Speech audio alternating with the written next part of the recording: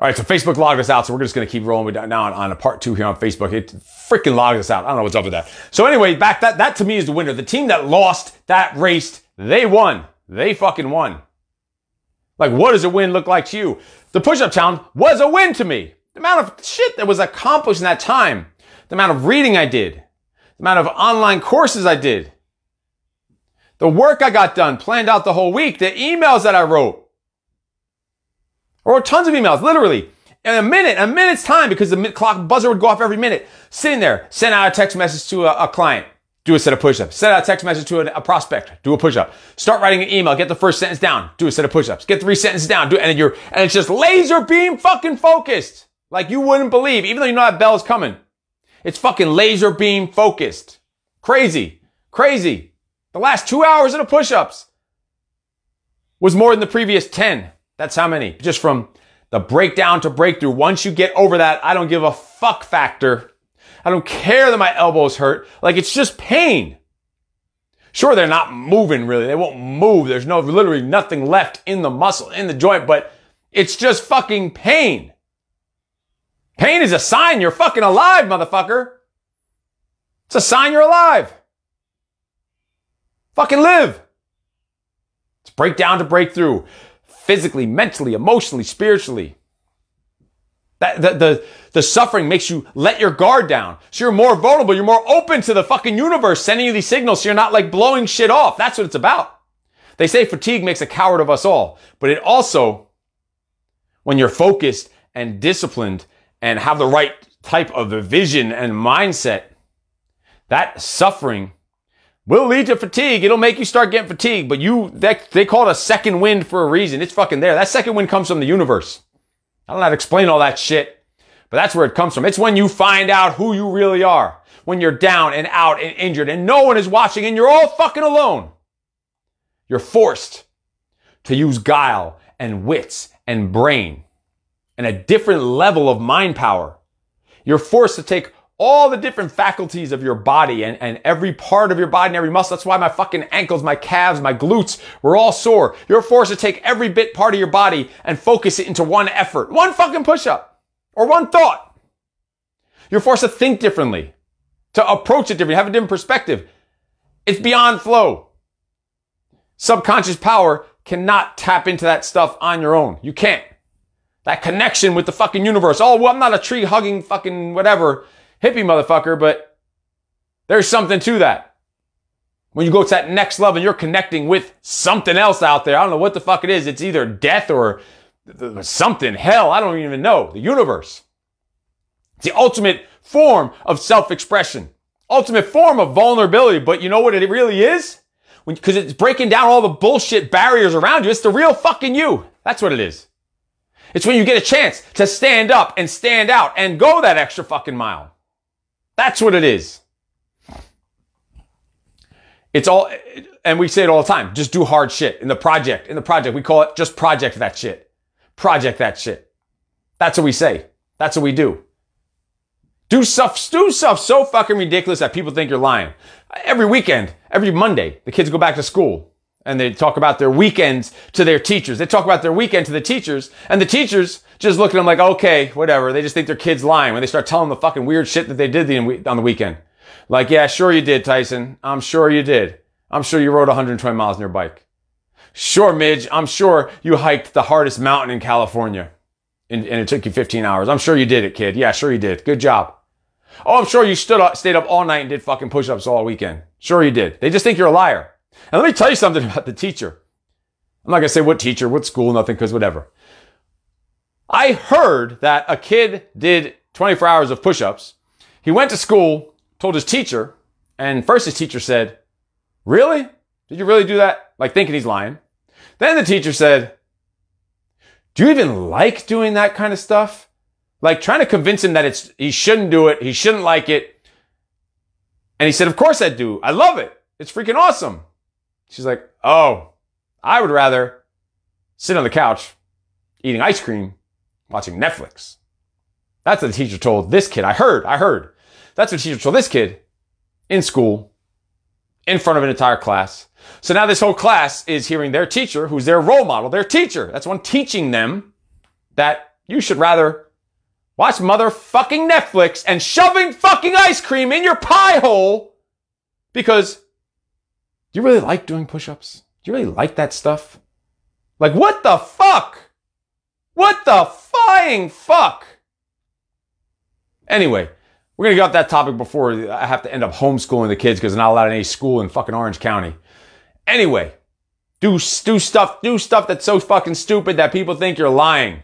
People think you're lying, you don't even give a fuck. You don't need to prove it to no one. Fuck them. You proved it to yourself. You're already connected to the universe through your suffering. Make hard your new easy, then go search for a new fucking hard and do that shit until that becomes easy and just repeat and repeat and repeat.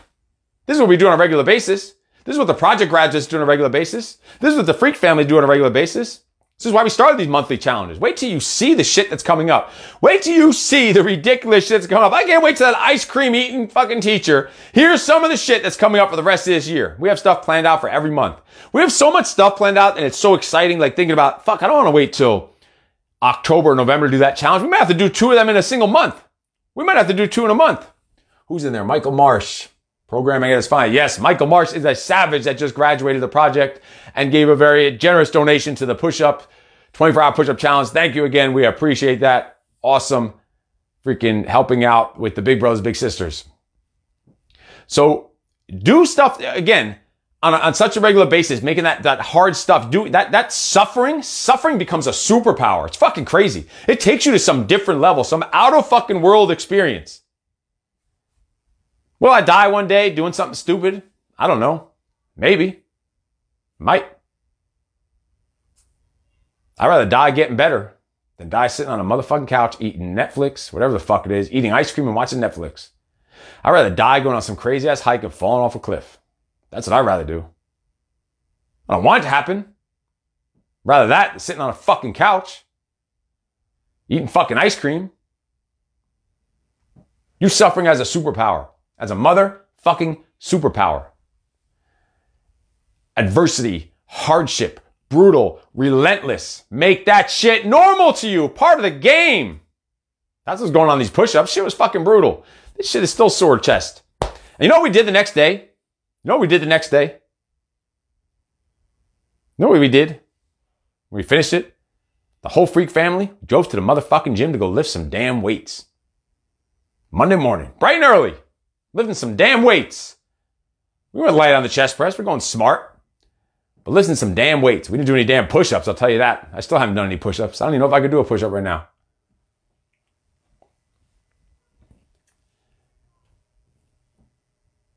Michael Marsh, yes. Thank you for the help. What's the morning ritual to get the first win of the day? Well, my morning ritual is very long and detailed, but I can tell you, I can tell you all about it. We can break it down. We can do a whole separate episode on that. I just see a question about the morning ritual. But the morning ritual, I can tell you what my morning ritual is, and you can hear 10 different experts or whatever, and high level achievers, much more successful, and they'll all tell you their morning routines, and they'll all probably be some things similar, some things different. What you need to do is find out what's going to work for you to give you, to make you be the ability to attack the fucking day. That's what it is. What are you going to do to set yourself up for success for the day? For you personally. For me, I have some things in the morning I'll do. It's hydrating, eating. I'm taking care of my mind, my body, and then the business. Literally in that order. Literally in that order.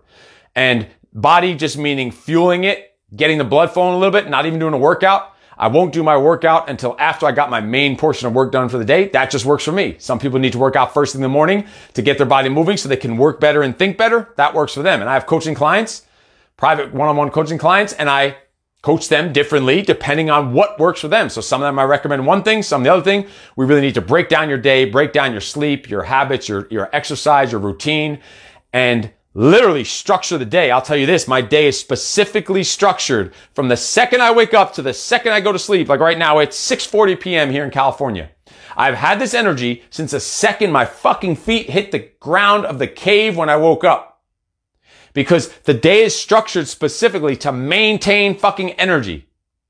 My discipline and my energy, that is the structure to get the win of the day. The discipline, the first win of the day, is getting the fuck up right away when the feet hit the floor and just telling myself, I am fucking awesome. That's what I'll do the first day.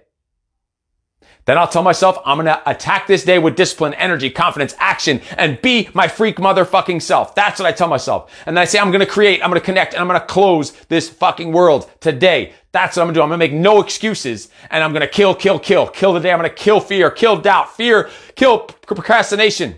Kill the little bitch inside me. I'm going to kill this day. That's my first win, is getting that discipline to get up with that mindset and ride that wave. And then the schedule is intentionally broken down throughout the day to make all that happen. So morning ritual is different for everyone. We can talk on the side and really break it down what would work best for you.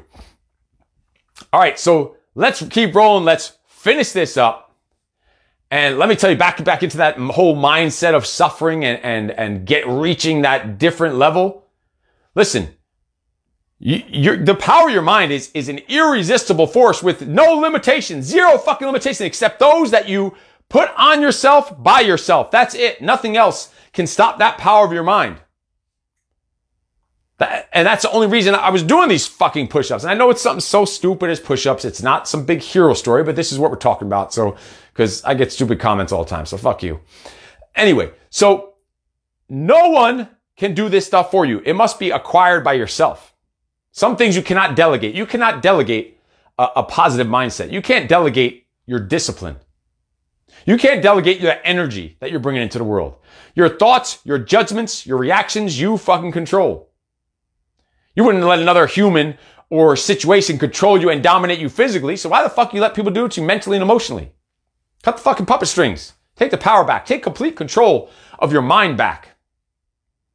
It's the only way to connect to that universe, to get to that next level, break through that fucking magical portal of suffering. Embrace it. Look for the suffering.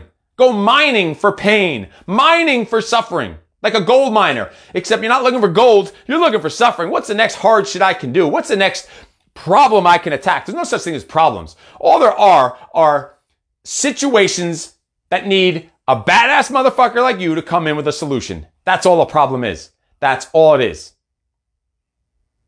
But with control of your own mind, you're connected to this universe. There goes Facebook again. Fucking Facebook.